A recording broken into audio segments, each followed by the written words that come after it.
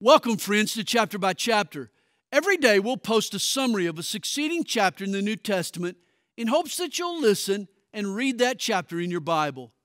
In difficult days, it's important to stay in God's Word. We hope that Chapter by Chapter helps. Today is episode 20 from the Gospel of John. John chapter 20 tells us that Mary was first to the empty tomb. She bumps into the gardener and wonders what he did with the corpse.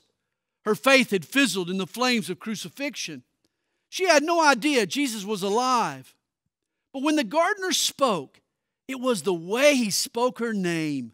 At once, she recognized it was Jesus. When Mary's mom spoke her name, it was to scold.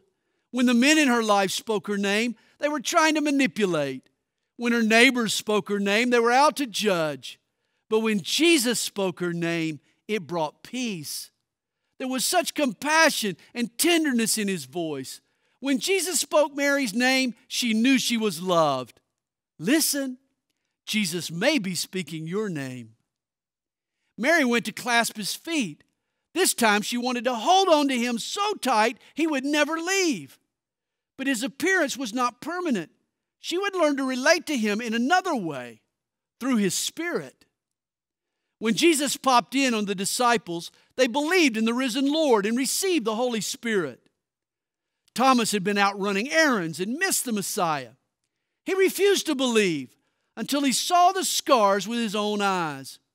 He had a lot to learn about faith. Faith does not have to see to believe.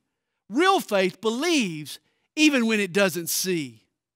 When Thomas sees his conclusion is certain, Jesus Christ is both Lord and God.